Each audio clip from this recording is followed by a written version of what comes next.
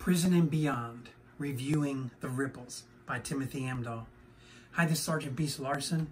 It's a privilege. This is the third book from my friend Timothy Amdahl about corrections. Let me read something before I say anything else. I just finished it this morning, read it in 2 days. I couldn't put it down. To the inmates, we are just obstacles in their way. We hinder their daily activities, preventing them from extorting, fighting, raping, and intimidating the population they are wanting to control. In this book, Tim does a great job of talking about the process and how it affects the officers as well as those incarcerated.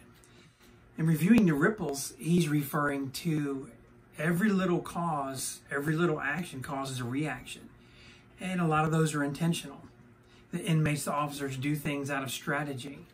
You know, what's done now is to affect 30 minutes or a week from now. Tim explains all this and talks about the emotional part of being an officer and what happens when you retire or you leave the field of corrections. Same as the inmates. What happens when they leave? Great book by Tim. Very, very easy, captivating to read. Third book, as I said, all three of them I read really quick. You just can't stop reading it. Tim has almost 20 books. You can find Amdahl Books is a group on Facebook. You can find them all on Amazon. You got to check it out. Thanks, Tim.